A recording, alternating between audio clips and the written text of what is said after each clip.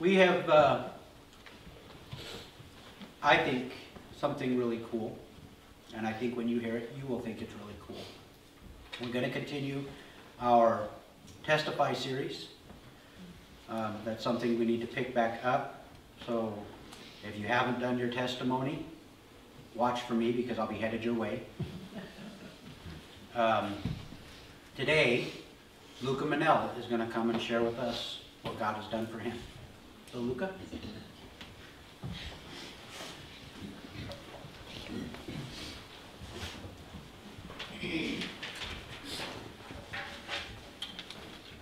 So some of you know that my mom and dad have been going to this church for however long they've lived in Montana. And I've been going to Sunday school since about age of 3 maybe. So I've been going to Sunday school since I was 13, which was about a year ago. And in Sunday school I always heard people saying that, telling me about Jesus and him dying on the cross and all that. And I didn't really think much about it then because I was like young and didn't really think about it that much back then. But a few years later, in like 2012, our cousins invited us to a church camp. And we spent about a week there. We did some fun stuff. And on the day before we left, or came back, we had to write letters to ourselves. And we had fun and did a lot of stuff. And I made some really good choices, thinking I was saved and I was set to go.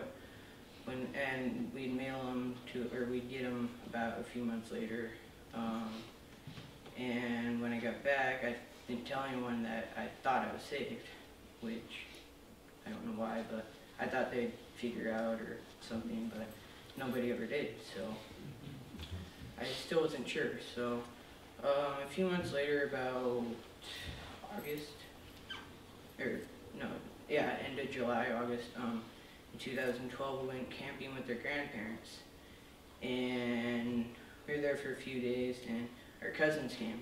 And I wanted to show my one cousin that I could climb a tree. Don't know why, but I climbed the tree, and I was there, and I was just about to jump off, and the branch broke. So I fell and just felt this pain, and I ran into our camper, and I looked, and this whole side and right here was all scraped up. I was bleeding and all that, and I was freaked out and stuff. So my grandpa came in and saw what happened, and then we got it all bandaged up and stuff. I was still freaked out. And so then the next day we called our dad to come up and pick me up. And so he came, and then we went to a doctor's office and wait there for a few hours because waiting and the appointment and stuff. But thank goodness I didn't have to get any stitches or anything like that. So I was happy about that. But either on our way home or when we got home, I think it was when we got home, he told me that if it would have missed a little, it could have hit an artery and I could have bled to death, I guess. So that kind of got me thinking if I was saved or if I wasn't. And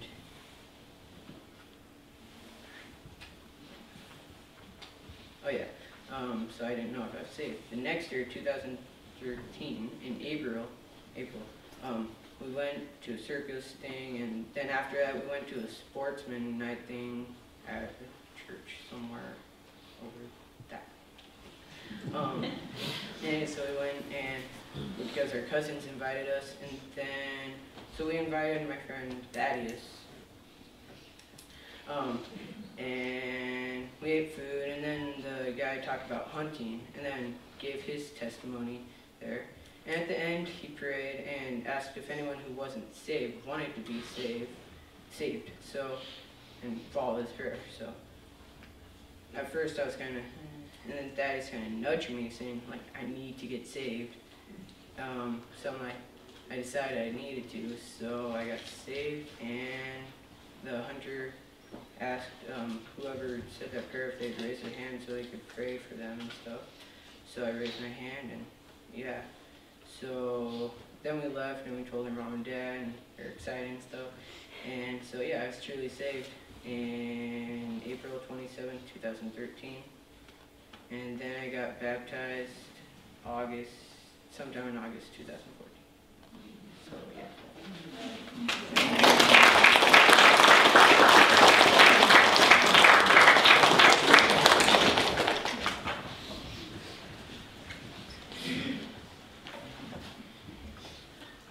Now, a lot of you have got to see him grow up.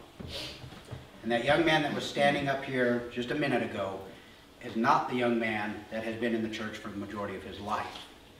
God got a hold of him and changed him. The look on his face is different. He talks. He talks. Been in this church for 9 years. I thought he was mute. And he has joy. And it's just an incredible thing to see God working, and how God took him step by step and allowed things, even painful things in his life, to get his attention. And boy, I tell you, if you got to see that thing when he went down the tree, that was ugly. And God allowed that to wake him up and get his attention. And thank God for friends that'll nudge you. Amen? Because it would have been easy to just sit there and go, oh, I'm okay. Peer pressure works both ways. That's why God created this, to be a family, to help hold each other accountable, to be knitted in together, to support each other, to go, peer pressure, do right, instead of peer pressure, do wrong. That's why this whole thing is a body. Thank you, Luka, very much for sharing. That was a lot for him to get up in front of everybody and talk, so thank you very much.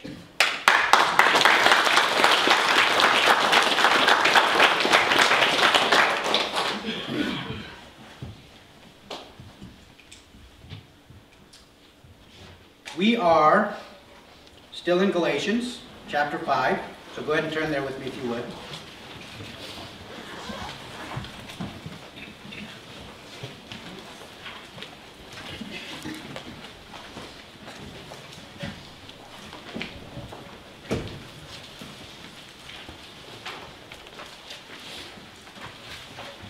Could you go ahead and put that up for me, Josh?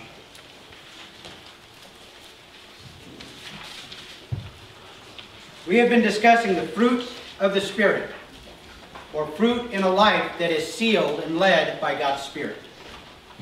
And thus far we have covered love, joy, peace, patience, and now we're moving to kindness. And up there we just have a brief description I kind of summarized for you. This is Glenish. This is from the dictionary of Glen. Okay? This is how I've been kind of going through this. These are the things that stood out most to me when I was studying this.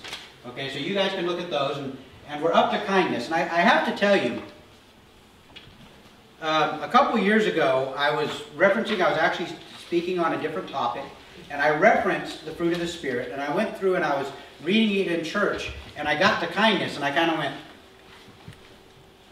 oh, what does that even mean? What does that look like?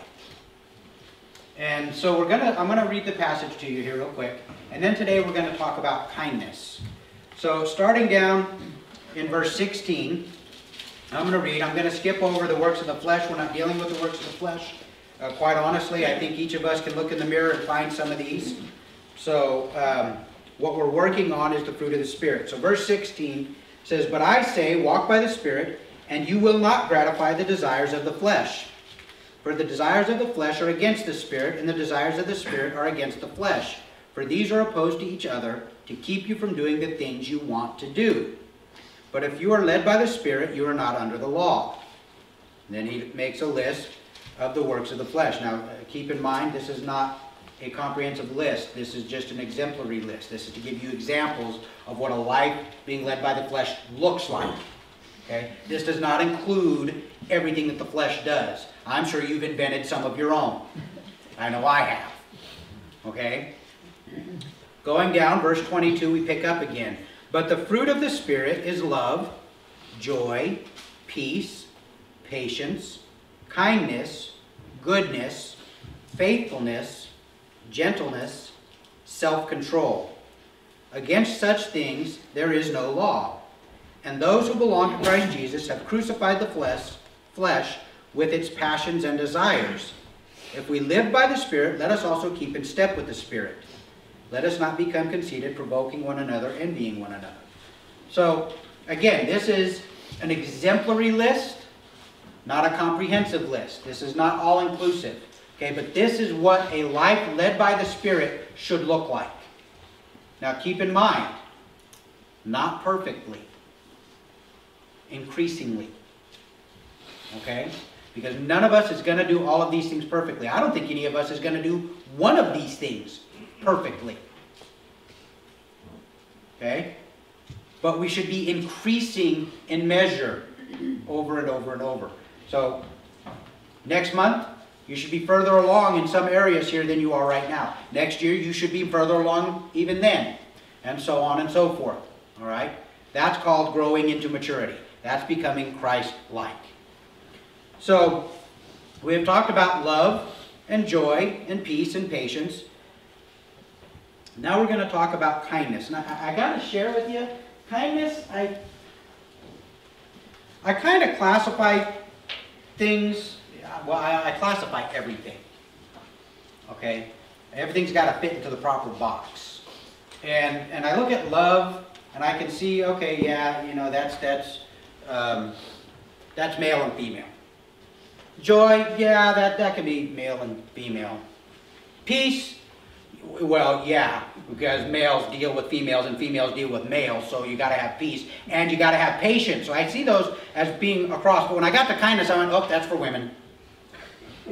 Because I see that as being a trait that is more typical among women than among men. In our society, that tends to be something that, you know, if you see somebody that's kind, if you see a man that's kind, you admire that, but it doesn't do anything to get you ahead in this society. In this society, you want to get ahead, you got to be ruthless. That does not mean without Ruth. Okay? But I always tended to look at kindness as being more of a feminine trait than a masculine trait. And then I got to research this, and boy was I wrong. Boy was I wrong. I want to first, let's define what kindness is. It always helps to understand what we're talking about, right? It doesn't stop us from talking, because a lot of us talk without understanding, but it helps. So I looked up in the dictionary, what is kindness? I absolutely hate when they do this. The state or quality of being kind. Really? So what is kind? Of a good or benevolent nature or disposition. Having, showing, or proceeding from benevolence. Indulgent, considerate, or helpful. Humane. Mild, gentle, clement.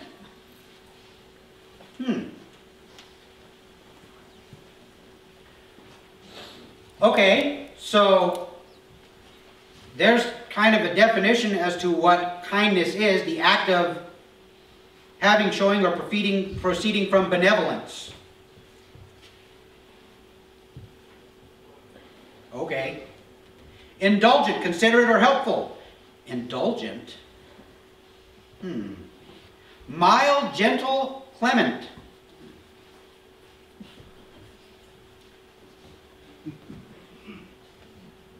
I don't get any of this. I don't get it. Honestly, kindness is not really very much in my nature. This is one of those, it's not even one that I really have to work on. It's one I got to understand. Okay? There are some of them like self-control and patience that I understand and I know I don't have them and I got to work on them.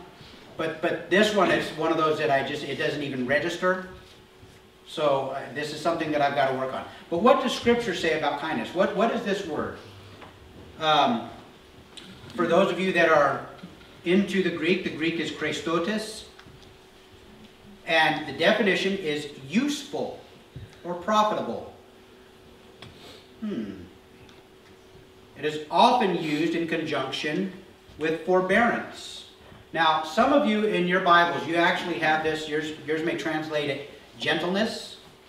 King James translates this phrase gentleness. In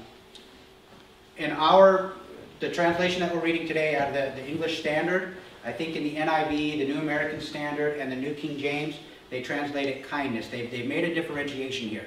Because in the original King James, they translated this word kindness, and then the one, or kindness, they translated gentleness, and then a little bit later in the list, they translate what we have as gentleness as being meekness. Okay? The NASB, the NIV, the ESV, the New King James, those are the four that I looked at besides the King James. They all changed meekness to gentleness because in our society we don't use meekness. In our culture, that's not a phrase that is in common usage. So why put a word in there that people are going to go, I don't get that, I don't even know what that is. And you just kind of bleep over it. Do any of you ever bleep over words when you read? Every one of you does. Especially when you get to the Greek names. Give my greetings to beep and beep and beep. And we just bleep over them. Aristobahuus.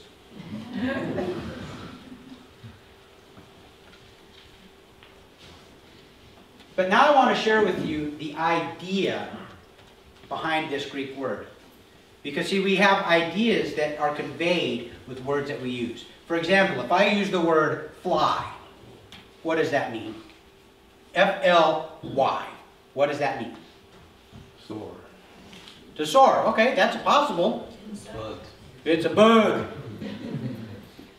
But what about if, and this is an actual example, we had a foreign exchange student from France. And we were in the car, and we were driving down the road, and we were talking about speed limits or something like that. And somebody in the car made the comment that we were really flying. And she looked thoroughly confused. And I could see in the mirror, she was sitting behind me, I could see in the mirror that she just went. And so I asked her, I said, Sasha, I said, do you understand what that means? She said, no, I don't understand what that means because we're driving. Right. But we've taken that word and we've used it to express getting somewhere quickly. Okay? There's an idea expressed in the word that we use, and you understand it by the way it's being used. Okay? So let's look a little bit at what this, go ahead and put that other translation, or the other definition up there. Okay? This is the idea behind the word kindness. The grace which pervades the whole nature, mellowing all which would have been harsh and austere. Okay? What that means is that you are allowing God and God's Spirit in you to round off the rough edges. Okay? You're allowing Him to smooth off the icky, yucky parts of you and allowing His Spirit to exhibit its character in your life. This word is descriptive of one's disposition, but does not necessarily entail acts of goodness. Okay? The way you can look at this is, you know the passage that calls us to be as shrewd as serpents and as innocent as doves? This is the innocent as doves part. Okay? That's what this means. Kindness. To be as innocent as doves. To allow grace to pervade your whole nature. To allow it to just infiltrate everything that you are. To operate in and by grace. To get rid of harshness. Now men, this is why I was saying, this, you know, I looked at this as more of a feminine thing. Men, we need this. We have got to learn this. Because we speak informationally. We do not speak emotionally. And when I speak informationally, my wife interprets that emotionally. And invariably, she interprets it with a negative emotion. I don't want to do that. No. And she takes that. I hate your very guts! How could you be so stupid as to offer something like that? And then she's offended, and I'm going, what happened? Maybe I should have said yes. Well, sweetie, if you really want to do that, we can do that.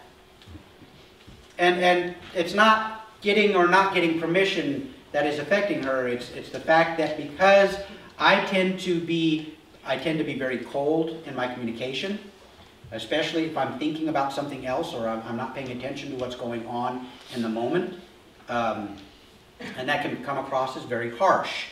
Men, have you ever figured out yet that you can't talk to women the way that you talk to men? You can't talk to your wife the way you talk to your best friend?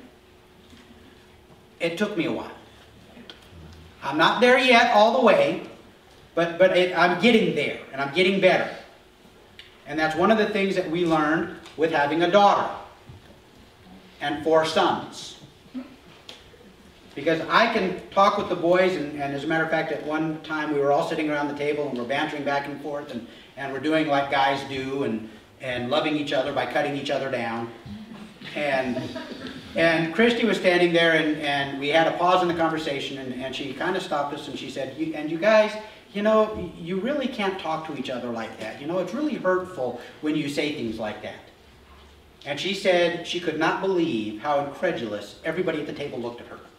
You can't talk to each other like that. They wouldn't know I loved him if I didn't talk to him like that. How would I know that he loves me? And we all kind of looked at each other and looked at her and looked at each other and which one of you guys is, you know, weenie? What's going on here? And so I told her, sweetie, no, that's not really the case.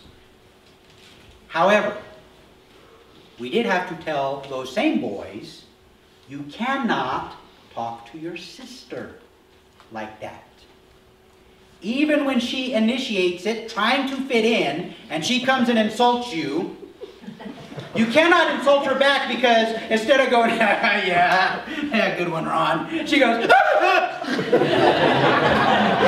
hate me! And we're going,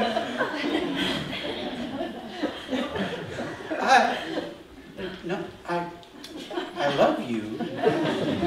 That's why I did that. So that's why men, young men, you have got to learn kindness, especially in dealing with the more gentle sex. Okay? Mellowing all that would have been harsh and austere. Now, that's not all, men. We're not off the hook yet. You're going, hoo-hoo! Yeah, because now I deal with men and women. All right? This is for both of us.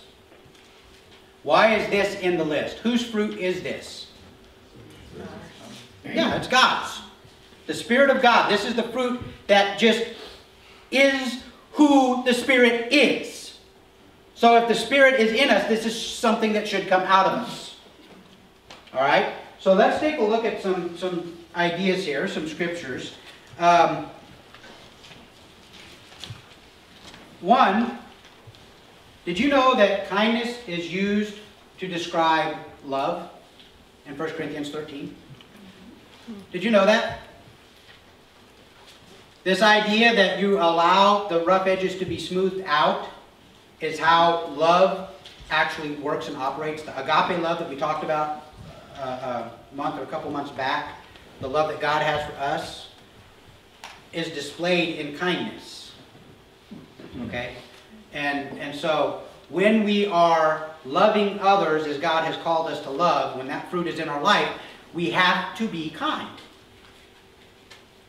Okay? Now, I have a brother that is one of the most generous men I know. He will give you the shirt off of his back, and he will cuss you for being stupid for needing a shirt. And I know that he loves me because he gave me a shirt, but I'm not really sure about the delivery. You ever be loved like that sometimes? You're loved, but you're not really sure if that's so loving.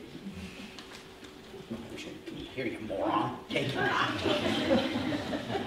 Why would you come out in 100-degree sunny weather without a shirt? I don't know. You can have mine. Okay, there's no doubt that he loves me. Sometimes the delivery makes me a little suspect. Kindness. Now let's take a look at the nature of God.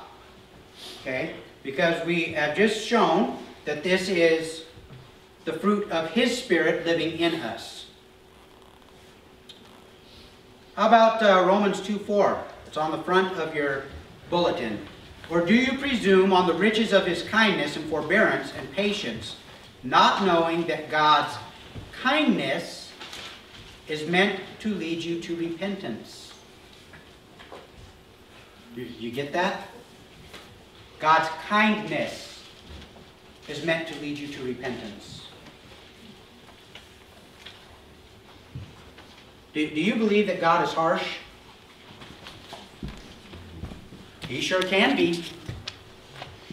Boy, you look at some of the things he did in the Old Testament, when he wanted to get somebody's attention, when they weren't doing what they were supposed to do, and he said, all right, I've sent you my word, I've given you the law, I've sent prophets to you to clarify what you might have misunderstood, I've made things a little uncomfortable for you, now they're going to get downright ugly.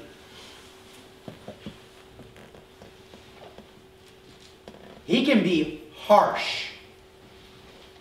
As a matter of fact, some of the things that I see David praying that God would do to his enemies kind of appall me.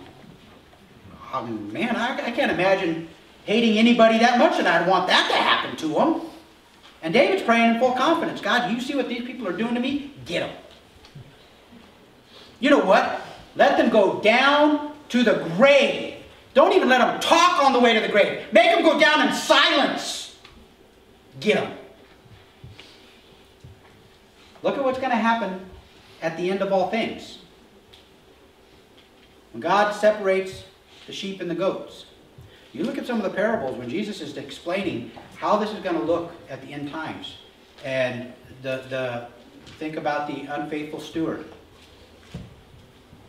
And when the master comes home and he finds that the steward has abused his servants and has squandered his wealth and has not done what he's supposed to be doing, what happens to that steward? He is beaten. He is beaten and thrown outside. Matter of fact, in another place it says that he is cut apart and thrown outside. You don't think that's harsh? That's harsh. But what is it that God is extending to us right now? Grace. That's right. Why is he extending us grace? Because he is kind. God's desire, his heart desire, is that none would perish. No one would perish. I don't know if you guys are keeping up with the news. Everybody saw what happened with the Charlie Hebdo thing over in Paris and the extremists and 13 people killed and horrible things like that. Did anybody keep in mind what happened in Nigeria at the same time? 2,000 people slaughtered in a day because of Islamic extremists. I received a thing on Facebook from a friend of mine that was talking about some of the, this person was actually a little frustrated with how these extremists are being portrayed.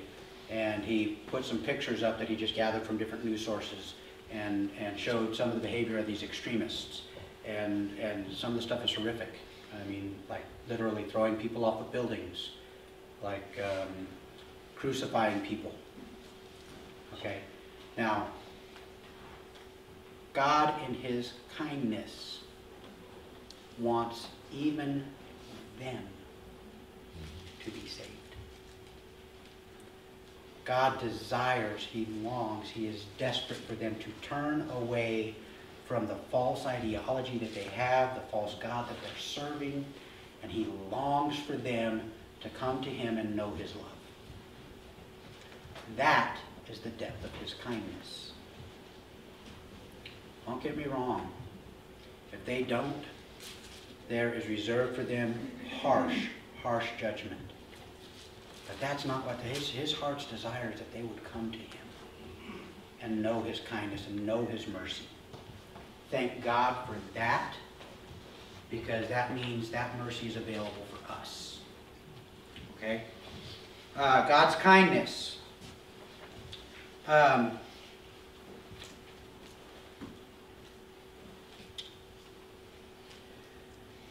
Romans 11:22. Note then the kindness and the severity of God toward those who have fallen. But God's kindness to you, provided you continue in his kindness, otherwise you too will be cut off. Do you see that? It's God's kindness that prevents us from being cut off. Ephesians 2:7. So that in the coming ages he might show the immeasurable riches of his grace in kindness toward us in Christ Jesus. Now, I don't know about you guys, but when I was studying this, I was a little bit ashamed, because I had this idea that kindness was an attribute that was, God kind of gave that to the women and we just left it with them. And then when I start seeing the kindness of God expressed toward me, I'll tell you, it made me really rethink what I need to be pursuing, how I need to be living my life, how I need to be expressing God's love to me, to the world. To be kind, to not be harsh, to allow grace to completely overwhelm everything that I am and everything that I do. See, it's not enough to just take it in here. You understand that, right? Because I'm afraid the Christian world doesn't understand it, especially in America. We tend to look at salvation and the richness of God as mine. But what God looks at it is, it's everyone's, and he wants to use you as a conduit through which he can pour it out to those that don't yet know it. Yeah. It's like the example I gave with the cup. He's going to fill you all the way up. He will pour as much into you as you will allow him. And then he wants it to overflow so that it blesses people around you. And if you're hogging it to yourself, everybody around you is lacking. And you're lacking. Because you'll never get fresh poured into you. You're just kind of, this is mine and I'm not gonna share it. And God wants to pour it out of you. Pour it in you and out to other people around you. That's why we are called to be ambassadors of what? The message of reconciliation. The fact that our relationship with God has been restored, he wants to give to others. And it's his kindness that is driving that.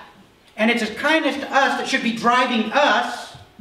And it's that kindness that is birthed in us that should allow us to drive us, that make us want to share this. I've been privy to a number of stories in the church, some of the ministry that some of you are doing. Personally, Christy and I have run into several people in the past 3 or 4 weeks that just, they're hurting. They're hurting. There's just ache in their lives, and they don't know God. And I have to confess to you, I don't know how they do it. Honestly, without God, I don't know how they can cope. There is no hope. Man, without God, if I were in your situation, without God, I'd been done. I don't know how they do it. That's why God put me there. That's why God put Christy and I there, that we can minister that hope to them. And some of you are in the exact same place. People that you work with, people that you encounter in your neighborhood, people that you encounter just through day-to-day living. And they're hurting. And they don't know God. And we have opportunity to give them hope. And that's what we're called to do, to give them hope. The same hope that we have, not just in eternity. Yeah, we've got hope in eternity that's incredible. Not a hope that is something that we think might happen. It's a hope that we're waiting for it to be fulfilled. But we have hope in this life because He had said, I will never leave you and I will never forsake you. I will be your strong tower, your refuge, your rock. I will be your shield and defender. I will be your provision. I will be the banner lifted over you. I will be your peace. This is what we have. Now, we all too often forget that, especially in the moment when things get tense, when things don't go the way I'll tell you a story, all right? Christmas party, Band Note Family 2014. Party was supposed to start at what time? 6. 6! Or 6:30. I don't remember. I don't remember. Nobody else knew either. I thought it was 6, and there was confusion that it was going to start at 5:30. I don't know. That's not my department. My department is to put away what she tells me to put away and clean what she tells me to clean. She takes care of the timings and the dates and stuff. But we knew within about 45 minutes, people were going to start showing up. We didn't know that they were actually going to start showing up within 15 minutes. And that's okay. Because we're going through doing the last minute preparations, getting the food laid out, and I happen to glance outside and there's a police car sitting in my driveway. Well, that's not all that unusual. Before you jump to conclusions, let me explain. Because we have a friend who is a police officer. You guys, get your mind, you sick. We have a friend that used to be our next door neighbor that when he's in the neighborhood, oftentimes he'll stop by and say hi. And so I looked out and I thought, oh, okay, it's Travis. And I went outside, and as I got closer, this is not Travis.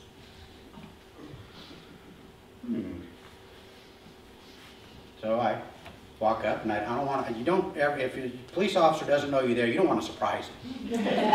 So I just kind of stood waiting, and he was talking, and he was looking down at something, and he looks up, and I walked up to him, and he said, is this 2344? I said, yeah. He said, are you Glenn Van Note? I said, yeah. He said, oh, I got something for you, and he handed me a paper. I had been served for a debt from 2003 that we cannot verify as even a valid debt. This is 15 minutes before people show up.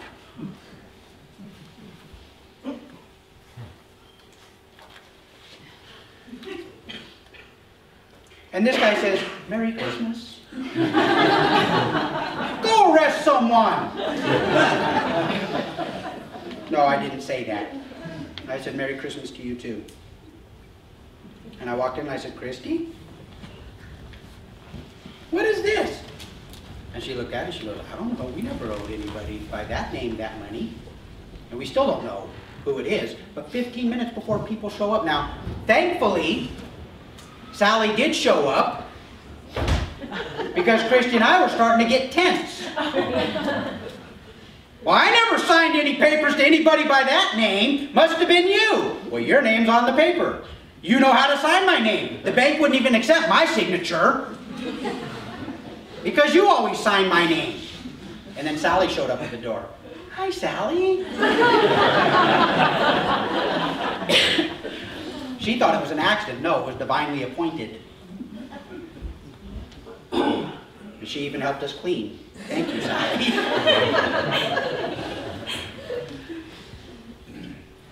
God allowed things like that to drive us to Him. God wants you holy. And if there are things that are preventing you from being holy, you can forget about God making you happy. Okay?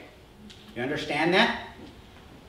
Because God will do whatever is necessary to bring you to Him. And He's doing it out of kindness. Because God's looking at the big picture. He's not looking at the moment. Just like the little child that wants that extra bag of candy. You give them one. Okay, as Grandpa, sometimes I give him two. And then usually by the time I'm handing him the third, Mom and Dad say, no. Daddy said no. But we're like that little kid. Oh, I want this and I want it right now. It would make me so happy to have this right now. God, would you just give this to me right now? And God says, no, I got something better for you. I got something better for you. But this is what I want right now. No, I've got something better for you. Why? Is it because he's mean and he's harsh? No, he's doing it because he's kind. Because he is not harsh to those he loves. He will take you to the measure that is necessary to bring you to him. Understand that. I'll share one more story and then we'll close. I have a friend, husband and wife, and she had been praying. He was not saved and she was.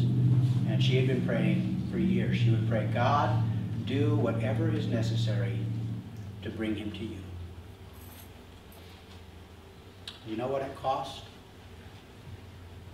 It cost them the life of their oldest son. That's what did it. Now their oldest son was saved. He was a believer, 12 years old, and God took him home. And that's what brought her husband to the realization that he so very desperately needed God in his life. I don't know whether she ever regretted praying that prayer or not. I can't believe that she couldn't regret praying that prayer, losing your oldest child, losing any child. But God honored her prayer. And think about this. Their son, while he may be gone from their life, who got the better end of the deal in that? You bet he did. You bet he did. God is rich in kindness toward us. We have got to be rich in kindness toward each other. And I'll tell you what, it's easy to be kind here because it's only a couple hours. And we can put on the kind mask and be nice and be all goody two-shoes and pat each other on the back and tell each other what wonderful people we are. But where the rubber meets the road is when you get in the car and your wife made something for lunch you don't like. Or your husband happened to say something that you disagreed with. Or whatever else happens to come up. Because see, if you're not kind in the closest, most intimate relationships that you have, what good really is it to be kind elsewhere? Why would you waste your time being kind to the clerk in the store and be rude and nasty and harsh to your spouse? Or to your children? Or to your siblings?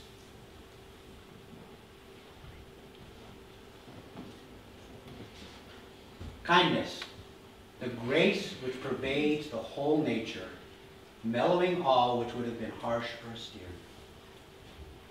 Father, I thank you that you are kind to us. Father, that your kindness is just so rich and abundant and free and poured out, God, to us. I ask, Lord God, that if there be any here today that do not know your kindness, God, today would be the day. Today would be the day. This would be the moment when they would give up their life. They would take their life and they would humble it before you. They would submit it to the cross. God, your word promises us that if we will humble ourselves to you, you will lift us up. And Father, your word also promises us that you are able to make us stand. So Father, we thank you for your kindness. And I ask your blessing on this word, Father. I ask that it would be planted in good soil, that it would grow and bear much fruit. Help us, Father, moment by moment, step by step, day by day, to walk by the Spirit, to deny our flesh, to crucify that flesh, to keep it dead. That your fruit would grow and be abundant in our lives. I thank you, Father, in Jesus' name. Amen.